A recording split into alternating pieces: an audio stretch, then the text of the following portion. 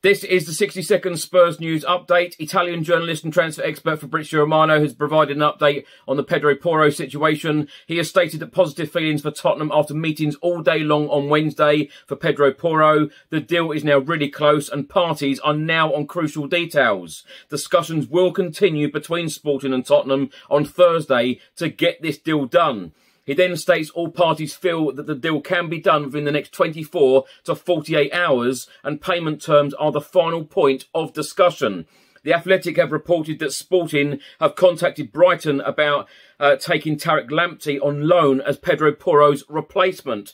The Spurs women played on Wednesday evening. They are now out of the Continental League Cup after Chelsea beat them 3-1 at Brisbane Road. Drew Spence scoring Tottenham's goal in stoppage time. Manager Rhian Skinner came out and said, "I'm very pleased with the performance this evening."